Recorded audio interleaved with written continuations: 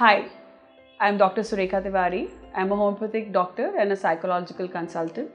I'm in this field for the last 25 years.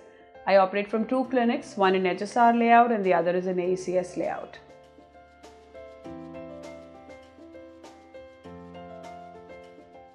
Blood type is actually a paternity certifier.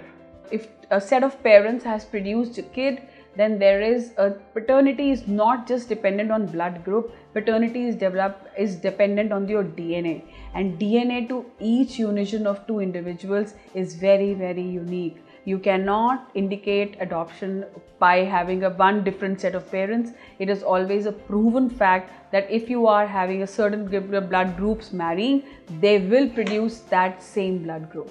So it is actually a paternity certifier. It is accepted in the court of law as a proof of paternity.